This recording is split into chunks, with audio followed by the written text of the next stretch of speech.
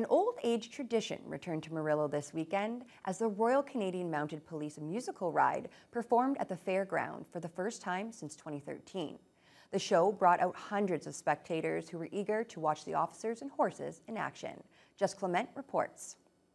For the first time in 11 years, residents had the chance to watch members of the Royal Canadian Mounted Police don red, ride a jet black steed, and perform a choreographed routine.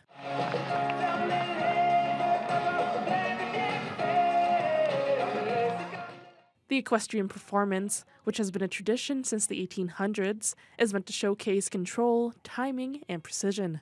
This year is the 151st anniversary of the RCMP and the 50th anniversary of Women in the Force. And while they celebrate those milestones, the RCMP will be performing 48 shows in Manitoba and Ontario. Saturday and Sunday's show featured 16 horses and riders, which Constable Andrew Briscoe says is less than normal. If there's a full troop, it's a 32 horse and rider show. This year we are at 16. It's a different show with having fewer riders, but it gives us an opportunity to go with different moves and showcase different skills that different horses may have. So it's a very exciting show to be a part of.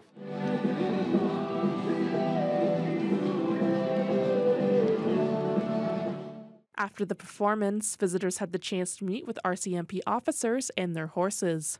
We asked some attendees what they enjoyed most about the show. I wish I could remember all the names of the moves, but probably the ones where they were like threading the needle and interweaving in the middle. It was really impressive. I've never seen anything like it before. When them turn into like a pinwheel. Oh, it was amazing. Never seen anything like it.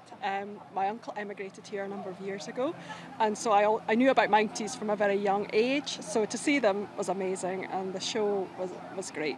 The Murillo Fairgrounds saw around 1,000 people each day, and Oliver Agricultural Society President Lindsay Kozlowski says it's overwhelming to see so much support from the community. Even with the hot weather warning, we had great crowds, great participation. We are very blessed to have such great community support. People always show up for the Oliver Agricultural Society and the Murillo Fair, and we're always super grateful.